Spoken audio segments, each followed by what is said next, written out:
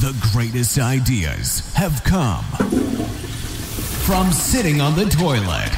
Every day, some company, individual, or group is known for giving the public a load of bullshit. Come here to get your daily dose of shit by Alan Cousin. It's time you hear the shit everyone wants to know.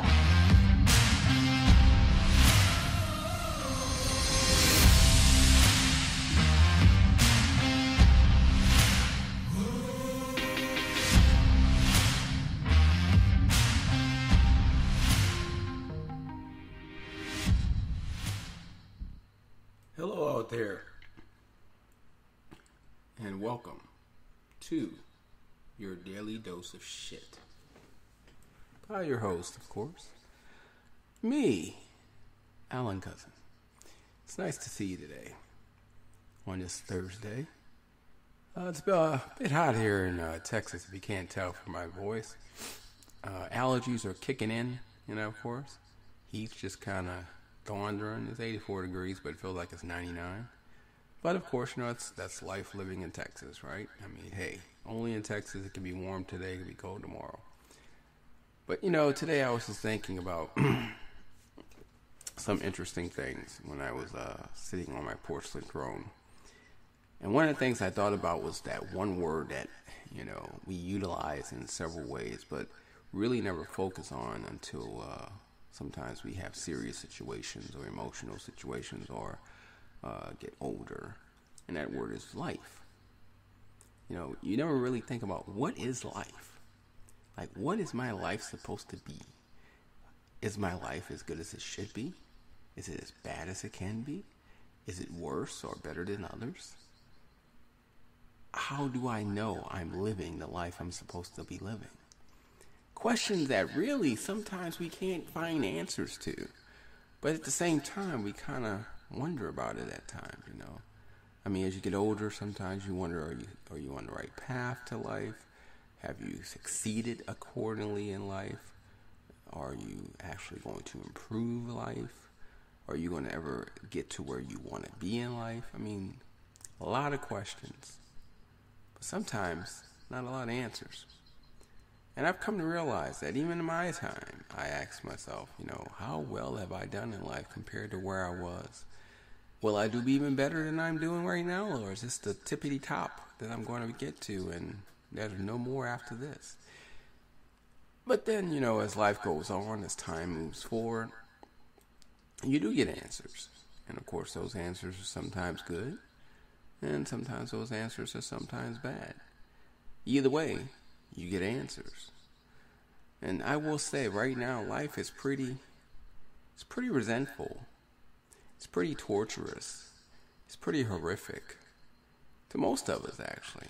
I don't think there's anyone today, right now, that's living its best life. I think right now is a very pitiful situation of everyone, no matter who you are, no matter where you are, having problems dealing with life. And that's just something I thought about as I was reading the articles about the murders, continuous shootings, about the layoffs, about the stock market, about people who are not be able to afford buying a home, or those who have a home are possibly losing it, about estate sales popping up here and there, divorces kicking in, children basically being missing, other children killing children, children killing adults, church basically breaking down, government having issues inside the government itself, like a literal civil war.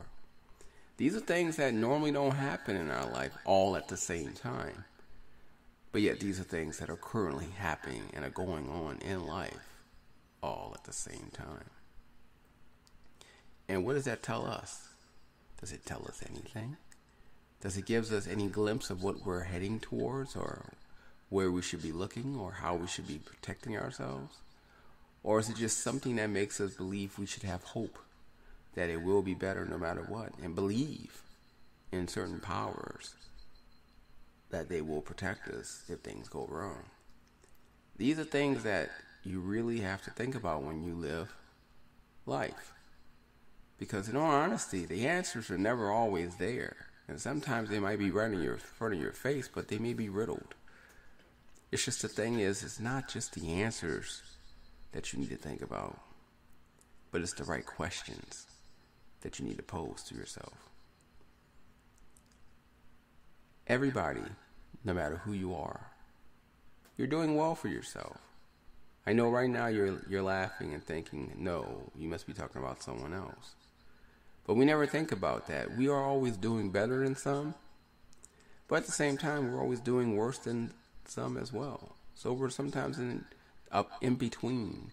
But you often wonder, is there a person who's at the very bottom? Is there a person that's actually doing the worst of everyone? And you know what? That's a good question, because that's something I can't answer. But from what I've gathered and from all the news I've read, I've yet to find one individual, one group that's actually at the bottom of everything. Even when it comes to sexism or racism, inequality, there's still always somebody doing worse than someone else. It's like a balancing machine, where basically sometimes you're doing great, sometimes you're doing poor, and it just goes up and down like a roller coaster. Sometimes you have your good days, sometimes you have your bad. But in all honesty, no one just continually has a bad day. They might think that they have a bad day every day because they might not see the positive and right in front of their eyes, or even notice the positive effects that go on during their day. It's interesting when you think about it. It's all based on your mindset. The Matrix is real. Whether you believe it or not, it exists. And it will always exist, whether you think it exists or not. A lot of stuff are going on. A lot of shit is happening right now. And most of it's negative. And very few of it's positive. But then there are those out there that don't even realize how great their life is, because they're so used to having it that way that they don't know what it is to have a bad life. And those are the people that worry me. Those are the people that I do worry about, that they don't know what it is to have a bad situation. So in all honesty, they think their bad situation is actually bad, when in all honesty, it's actually great. Could you imagine that? Living a life where you don't have to worry about money for bills, worry about going on trips, worry about getting what you need to go to school, clothes to buy, shoes to have, food to eat. But yet you think you're considered low class poor because you can't afford everything you want. Therefore, because you can't afford everything, you consider yourself not doing well. But in all honesty, you're doing great, because there's others out there that can't even afford what you get every day at ease. It's come to my attention that we need to all look at the situation of life. And we need to realize life is what you make it, but life is also a balance of good and evil, of negativity and positivity. You will never have an all positive life. You will never have an all negative life. You will always have what I call a mix. A shake, if you will. A little bit of this, a little bit of that. And all together, it includes your life. But sometimes it tastes very rich and unique and addictive. And sometimes it tastes very downplayed and sour, and you don't want any more of it. But either way, it goes from one to the other. Think about if we didn't have Facebook, Instagram, Snapchat, to keep us from thinking about the truths of our life, to keep us from thinking about the thoughts that we try to run away from, to think about what life really is going on and the events that's occurring. Because sometimes we don't want to know.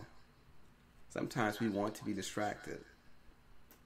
And that's quite interesting when you think about it, because that's exactly what informative news and social media platforms are there for. Simply to distract you. Listening to my podcast right now is a form of distraction.